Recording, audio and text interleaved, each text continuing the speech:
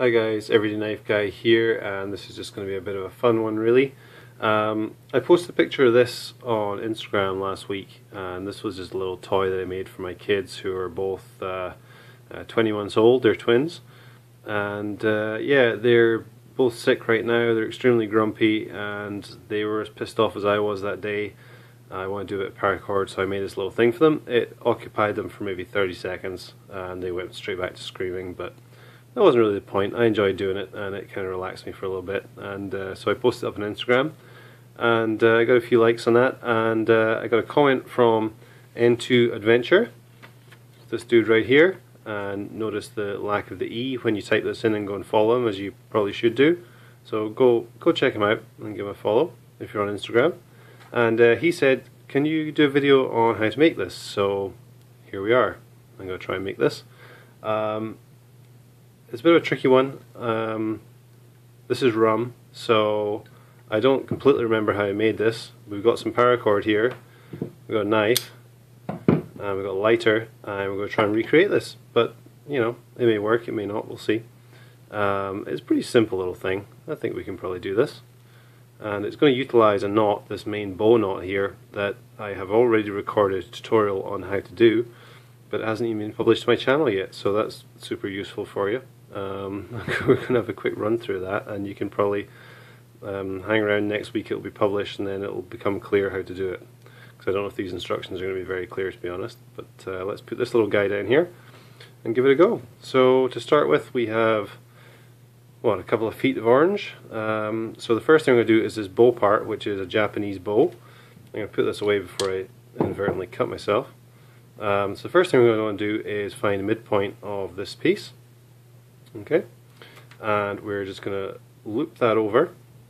I'm going to go left in front of right, if you know what I mean. So the piece coming around from the left is going to be nearest us. We'll try and hold this up here to make it a little easier to see. Now to make the bow, we're going to want to pinch this down, make it a little flatter like so. See if you can grab that in the fingers there. Okay, this piece that is coming across in front, the piece that's coming from the left in front, we're going to take up behind our loop. Piece that's going to the left, currently behind, we're going to bring in front and up in front of the loop. And once these get up here, we're going to cross them over. So the piece coming from the right is going to be on top, the piece coming from the left is going to be behind. And let me just see if I can pinch that there so you can see what we're at. Now, believe me, this is not easy to hang on to, so I'm going to try my best here. Right, so that's what we've got so far. And now we're going to take this piece, which is behind the bottom part of this cross, the piece that's coming from the left, and we're going to bring it over the front of the whole thing, and we're going to bring it down through here. So if I push this up slightly, we create a hole here, and we're going to bring this in front and go down through there. Now as we pull it down through here, make sure that this loop doesn't go behind here. We want to keep it in front. So pull that there and pinch it. This piece that was the top part of the cross that's coming to the left, we're going to take it behind. I'm going to create a similar hole on this side, in this part here, and we're going to come up through there. Again, make sure that this loop stays behind on this side. And if I just pause there, you can probably see already we are starting to form that bow that you can see here. Alright, so this is going to be the body or the thorax of our little insect. And let's just grab these loops here like so and begin to snug this up. Okay, so you can see with your bow, this top strand of the bow here is completely free moving, so you can always adjust the two wings later on to even everything out. So just make sure everything snugs down for now. That's the main priority. So we'll get that nice and snug. We have our two wings there. Now on this one here, I used this part of the bow here to then create a loop for the head. So what we're going to do before we go any further is just take this piece. If you can see this particular strand here, the one that comes down through here, I'm just going to try and tease that out a little bit if I can. Now that is connected to this tail here, so it should be fairly easy to push yourself out a little loop. And we're just going to leave a little loop there, probably like that. Okay. Now we're going to come to the part where we make the body here. This part, this section of the body. So we're going to just do some snake knots here. So we're going to take our left strand and go over the right strand and round behind. Okay, and we're going to take our right strand and go under that, over the top, and down through the loop we just made. So I'm going to do a couple of these, so don't panic if you didn't really see that. Now you can see I've got a little bit uneven here with my lengths, but we'll work on sorting that out. And once we get this first knot done, things will be a little bit easier and I can show you a little bit more clearly what we're doing.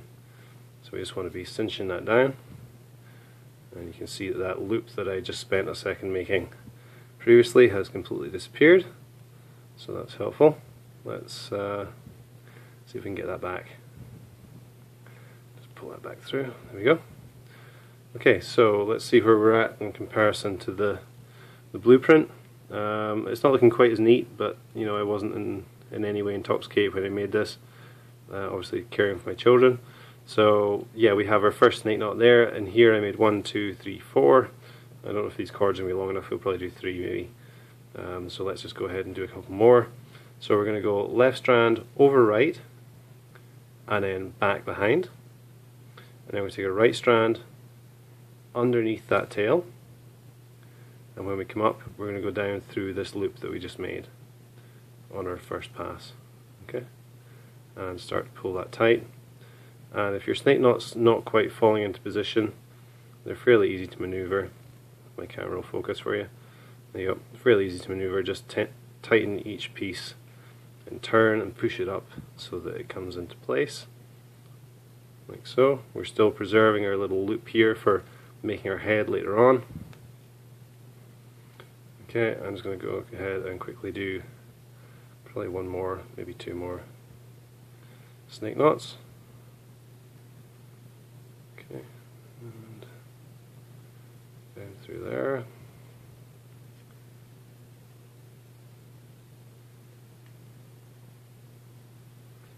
Okay, just make sure these are pulled nice and tight. It'll look like more of a kind of a solid insect type body if you do make sure they're nice and tight. Now we've got just enough cord to do a 4th one. Go ahead and do that. I had no idea what length of cord I started with when I did that last version, so we seem to be doing okay here. Now I'm just going to go and grab a pair of pliers. Make sure these are pulled nice and tight, particularly the last one, because you don't want this coming out. And yeah, if you do make this for your offspring and they do manage to unravel it and choke themselves or strangle each other or whatever, obviously I accept no liability for any of that, etc., etc. My kids are pretty, they're fairly hard on toys and things like this, and they haven't managed to deconstruct it, so provided you can pull the knots as tight as I can, then you should be good. So we have 2 tails. I'm just going to cut these off here. Cut them at a bit of an angle, I think. Whoops. There we go. And I think we'll just singe those off just now while we're at it. So just get them bubbling up a little bit with the lighter. We'll do both at once for speed. Okay, wet fingers, and you can do whatever you want with these, just can pinch them flat in this case. Okay, so there we have our main body, and luckily we can adjust these wings as I said. Yeah, so there you go. So I think with the other one I took a second piece of cord. I've got one end of this singed, so I'm just going to do the other end. Cut that off there. Quick refreshment break.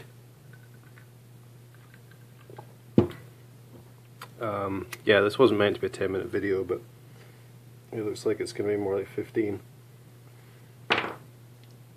Okay, quickly singe that off. Alright, so on this one I had the cord laid across here, obviously roughly the midpoint of the cord. See if I can find that. Okay. Then we should have, if I can use the pliers here, we should have a bit of a hole in the center of the body here. So sometimes the easiest way to do this is actually take a pair of needle nose pliers and just poke them through wherever you want to pull the cord through. and in this case we're just going to grab these two ends. Oops. Try to do this on camera, it's a little bit tricky. Okay, and see if we can't just pull those through there. There we go. Well, we got one of them. That's a good start. And where's number 2 gone? And number 2. Okay. So we pull those up through the center of the body and make sure we're still looped around here. Pull those tight. So as you can see, we can cinch up our bow again here. As you can see, we're starting to form this section here. And then all I did with this was take the two ends and go down through this loop here. Just going to slacken that off again a little bit, make it a little bit easier to get them through, hopefully. Okay, so we've got a little bit of a loop at the top there. So even put them through, we might need the help of the pliers to get them through here as well. Oh, there's one coming through. Okay, so we've gone down through there, and now, no, this could be our first mistake. I think I didn't take it through there. Let's grab that back through.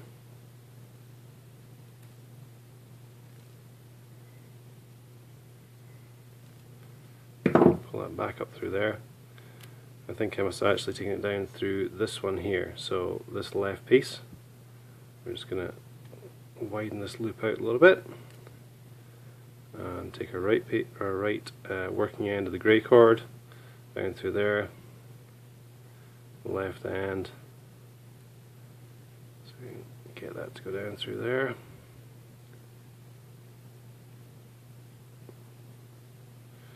I'm going to put the pliers through from behind, grab our end. Oops.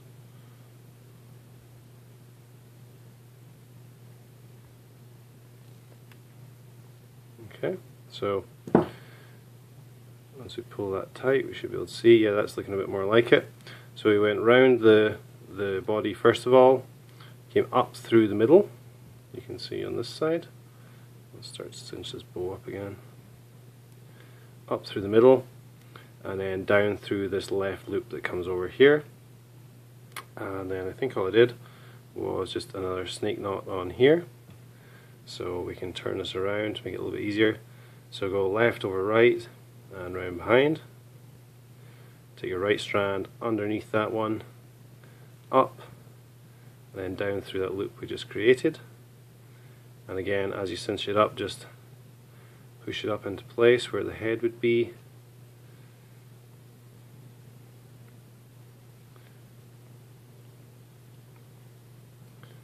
Okay. We ended up with a slightly different pattern than I had originally. So you can see this one has the black cord coming up and over. I guess maybe I went over this bar here and then under that one on this particular version, but it doesn't make too much difference. It's just a slightly different look. So last thing to do is trim off the feelers or the antennae. A bit more correct. Off the antennae, and yeah, as I suspected, we're going to wrap this up in 15 minutes, so not too bad. Wet the fingers, give us a little pinch, straighten it out, and adjust your wings until they look about right, and there you go. You can see the original was slightly better, but it's often the case. There you go, guys. Hope that was helpful. If you have any questions or comments, please leave them below. Please be kind. And if you do get stuck, I'm happy to help. So just ask anything you want to know. And there you go. Quick tutorial on how to make these bugs for Into Adventure. Go check them out on Instagram. Thanks for watching, guys, and I'll see you in the next one.